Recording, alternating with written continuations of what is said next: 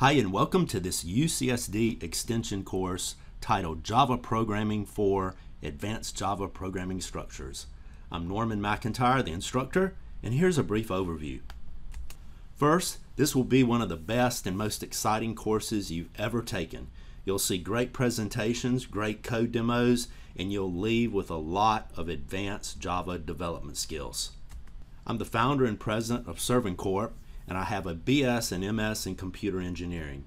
I've worked both in hardware engineering, that is board design, system design, and IC design, as well as software engineering, from low-level device drivers to high-level enterprise software. A lot of that has been Java.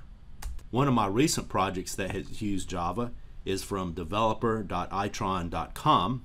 The COAP client is written in Java and is a Java app that uses COAP, the Constrained Application Protocol, to go over the internet and connect to IoT devices that are running over a mesh network. About this course, there'll be a total of 9 lessons, 1 lesson per week, and there's lots of info in each lesson. We use 2 textbooks in this course. The primary textbook is Core Java Volume 2, Advanced Features. The secondary textbook is Core Java SE9 for the impatient.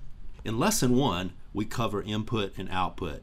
We cover I/O streams, text and binary I/O, object serialization. In Lesson 2, we look at JUNIT, javadoc, and the date and time. Lesson 2 also has a bonus section on regular expressions. Lesson 3, we look at Java streams, not to be confused with I/O streams. This is a way you can use streams to do filtering and mapping.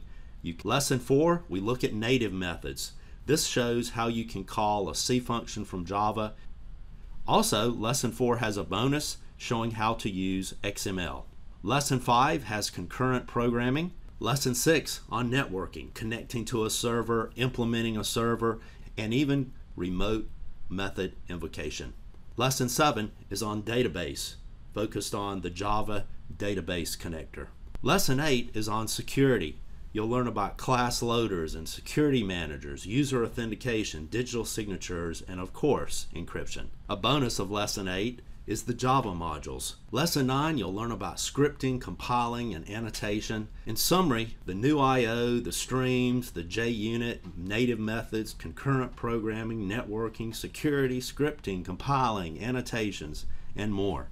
Plus, there's bonus sections in this course on regular expressions, XML, and Java modules. I'm Norman McEntire. I look forward to seeing you in Java Programming for Advanced Java Programming Structures.